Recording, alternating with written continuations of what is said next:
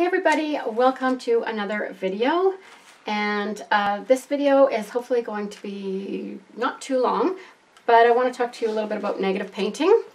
And I'm just going to spray my palette here, just getting it warmed up, you know, ready to go. So this is mostly Daniel Smith paints. So with negative painting, there's a few different ways we can kind of go about this, and I'm just gonna show you a few different things we can do. So you can take a brush. I'm going to take my 8 here. Oh, this is a Mimic. You don't need to do 8. You can use this with any brush, but this is what I'm using right now. I think I've got my Escada here, 8. So I'll just use my Mimic. So let's just say I want to, let's just do a painting with some leaves. Or not a painting, we're just going to do an example of some negative painting. So I'm just taking some Hooker's Green, and I think I stuck some Green Earth from Daniel Smith in there. So one way, so negative painting is painting around the object, just to be, you know, super simple about it. Okay, so I could fill that in, and that would be a leaf, right? Or I could go this way.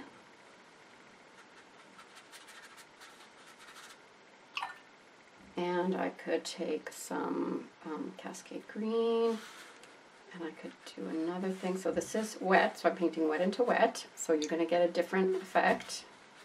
We still have, you know, depending on how much that moves, if we don't want it to move anymore, we can just take a little cloth and we can just kind of, you know, stop that movement. And then we can kind of go in, now that that's sat there for a little bit, and just soften these edges,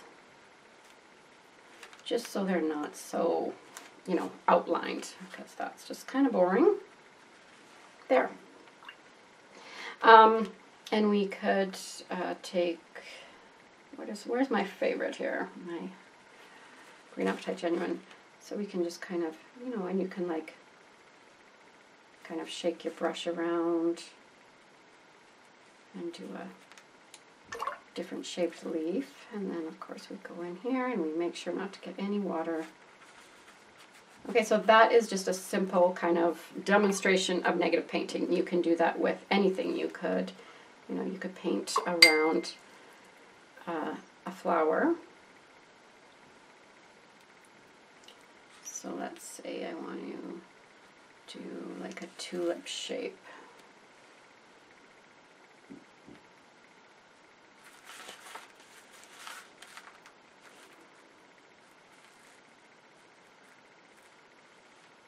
I don't know if that's a tulip shape. This might be more of a peony shape. It's not really a tulip shape. And we can add some color in there to make it more interesting.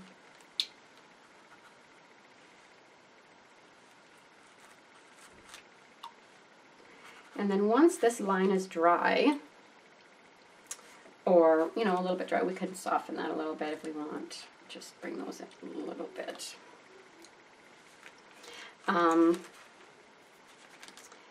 We can, you know, start to develop the inside of this once it's dry. So we could still make this a tulip, even though I didn't really paint a very good tulip shape. But we'd have to wait for that to dry. So let's go over here, and I just want to show you another thing that you can do that is really effective when you're painting animals. I do have a little, I don't know, I don't have very many up. I know I have a bunny. I feel like I have a cat, but I don't know if I do. So we could do, let's take some quinacridone gold. And I think this is Daniel Smith again. I think it is. And we could do kind of like a little,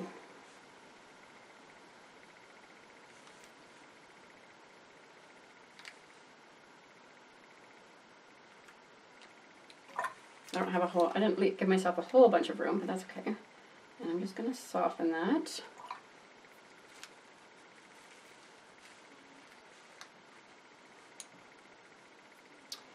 And let's go down here, add in some Minnesota Pipestone Genuine.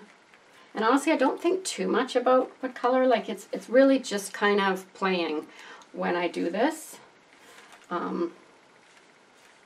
gonna add a little bit of color in there. Bring that down. So I'm not sure if you can kind of get what I'm painting here yet. Just possibly looks like another leaf, doesn't it? And I just want that to be a little bit light.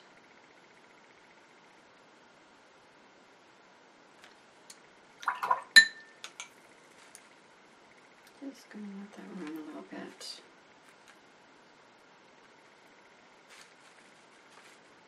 So when you're doing watercolor, you know, and things start to move, you might, oh, that's not where I want it to go. Just don't panic. Just, it's all okay.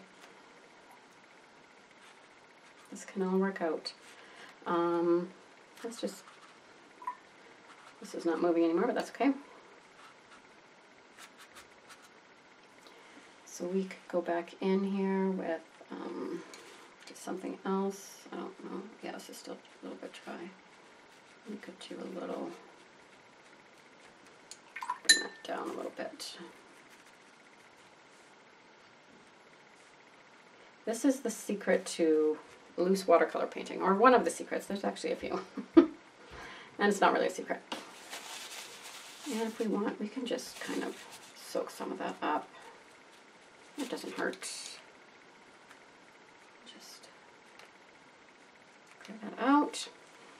Let's go back in here. Just really loosely. And let's add some of this burnt sienna down here. So you can see where I'm getting at. I mean, obviously I'm not going to develop that whole painting. And these are really bright green eyes, but that's okay because we're going to add some, I think I'm going to add some Van Dyke and see what that does to them. There we go. So that kind of adds a little bit more realistic to it. Ooh, a little bit much, but that's okay. I still got some green in there.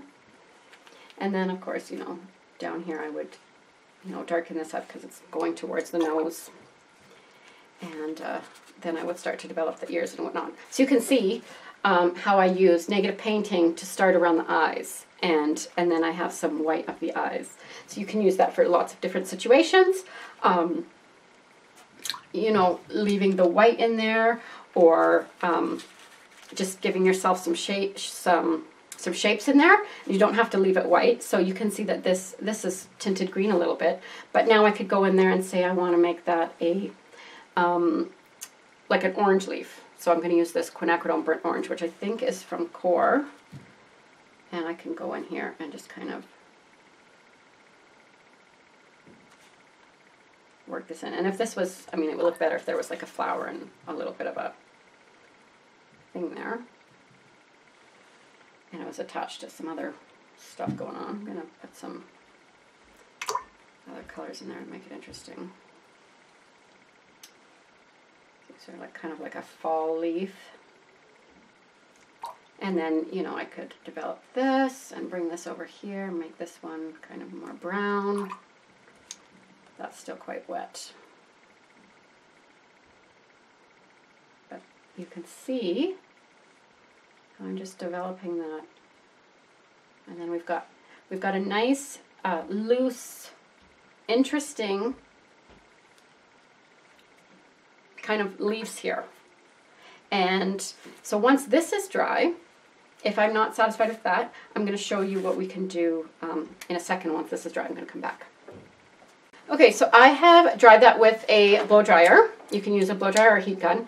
I don't often do this when I'm doing watercolors, but sometimes for video purposes it can be necessary because I don't want to have to come back later. I want to get this video finished. I need to get these videos done for you guys. So you can see how this is kind of smoothed out, but that's okay because that adds, it's still, when you look at it overall, it still shows us two eyes, but when you look at it kind of like this together, it doesn't really look like that. But we can develop that by doing some more kind of negative painting. But what I wanted to show you is these leaves. So now that I've got that, I'm going to come in with some Zoisite Genuine, which is again from Daniel Smith. And I'm going to come in and I'm just going to add, and you know what, I'm going to add my favorite indigo. I'm going to add one of my favorite colors to use when I'm painting florals and leaves is indigo, because you get such a nice rich darkness, but it doesn't necessarily translate as like blue, but it can really make things pop. So you can see how I'm now doing that negative painting around the yellow, and I just have gone back and forth. Okay, and so I can go in here, and I don't want to outline it all because that is just kind of, that just doesn't work. It's just not pleasing to the eye to like do a perfect outline around that. So I would want to maybe go in now with some brown around here. And we want to make this leaf shape interesting. You know, we don't want it, when we think of a leaf shape, you know, as kids or whatever, it's like, and we're done. But rarely would leaves be like that. You know, they're more interesting than what our brain immediately thinks of when we paint leaves. And these are just very simple leaves. Like, I could develop that, but you know, the purpose here is to show you the negative painting part of this. I can go in here again with my, and each layer will make this a little bit darker because, you know, as watercolor dries, it lightens up. And we want this to blend here, so let's put a little bit of green over here just so that it makes sense. And let's bring a little bit of indigo over here, just so that, you know, they kind of go together. And we can even leave some of that lighter around the edges. We don't have to go around all. So that's, again, you know, and then I could go in with a little liner brush if I wanted, and just kind of do some quick little lines in there. You can kind of develop this as much as you want or as little as you want, but you get the idea. Okay. So for this, let's just do a little bit with this. Obviously, it's just going to be a tiny little bit, so I can just kind of go in here and darken this up. You can use any color. I mean, if you want to do kind of more whimsical feeling of watercolor and loose, which I really like, you could go in there with an unexpected color like a turquoise or something like that, which would be nice. There are still ways to do that and still make it look like a certain animal, you know, if you were doing like a portrait of a pet. So with this, we'd want to make sure it's very dry, and I'm hoping it's dry enough. I say that and then I go in there. So I'm going to take a smaller, where's my smaller one here? I've got a smaller mimic brush somewhere. I don't know where it is. I've got an 8. Sorry. Here we go. We've got 4. Let's try this 4. I'm going to go in, and I'm hoping this is dry. You know what? Oof, it might go out a little bit, but we'll see. I'm going to try this sepia color. I'm not sure how I'm going to feel about it, but I'm going to try it. So this is sepia. Oh, I think it's by Daniel Smith. I'm not sure. So we've got a little bit of green in there. And depending on different things, it might be enough green. But we might want to add a little bit more green there. Yeah, I think we do. And if you've got a little bit too much brown, you know, just dry off your brush as much as you can, and then just soak it up a little bit. Yeah, see, it's leaking. It's leaking. It's going down there, but that's okay. I'm just going to drop some green in there, some more green. And then that's what we could do over here. Just to bring that eye shape back. I had a little water bubble on in there that I didn't realize. And I'm going to go in here.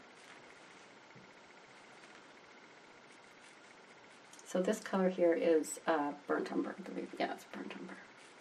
Burnt umber is probably my go-to brown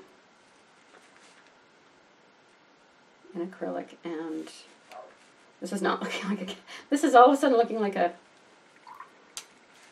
human eye. Okay.